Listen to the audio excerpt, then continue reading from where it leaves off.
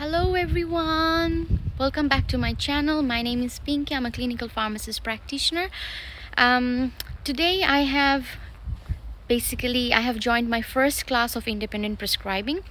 So as you all know that I'm a pharmacist practitioner and I'm taking this independent prescribing course. In England, basically pharmacists, they can take the independent prescribing course and they can, write prescriptions and authorize medications. So basically I'm taking this course in University of Hertfordshire, yay! And it is basically 6 months course. Today is my induction and basically I'm on my tea break now, and I'm gonna tell you much more detail about this course, what needs to be undertaken, assessments.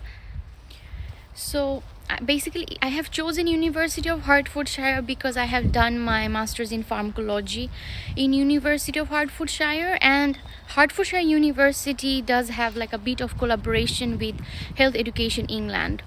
So the course is 6 months course, and this course is fully funded by Health Education England. Basically I don't have to pay anything. The course is £1,495 and I don't have to pay for it, which is really good. It feels good as well.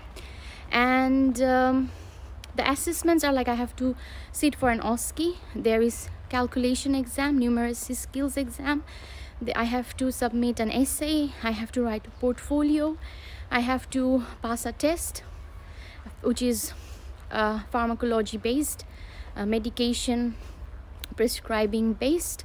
80% I need to pass. So a little bit about myself.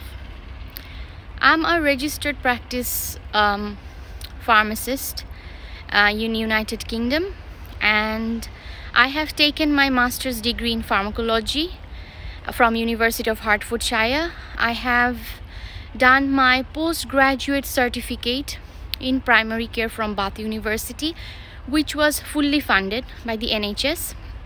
I have also done 2 modules for primary care. However, I paused it because now I'm currently also on a pathway which is 18 months course, and this is also fully funded by the NHS England.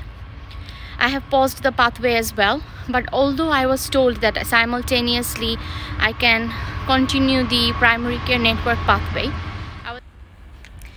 So yes, so basically too many things are going on at the same stage, and in this independent prescribing course I was told I have to choose a scope of practice, and for the scope of practice I have chosen diabetes because I do run clinics on diabetes, asthma, COPD, hypertension in my practice already.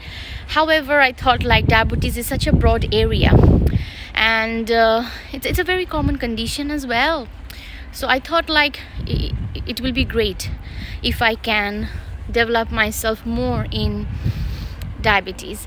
And so there are 25 online classes online because of COVID-19, and 1 face-to-face.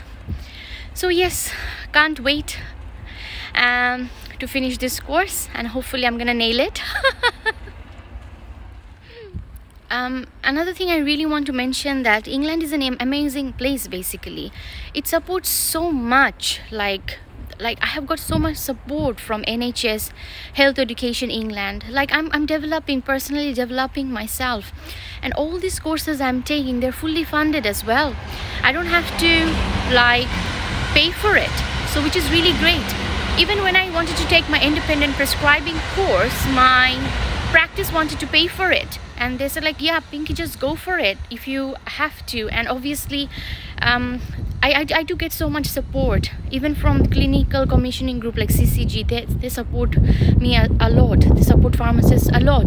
And this is part 1 of my independent prescribing, day 1, and I have to go back and attend my class. Basically I'm on my tea break now. Thanks for watching. Do like, share and subscribe. All right.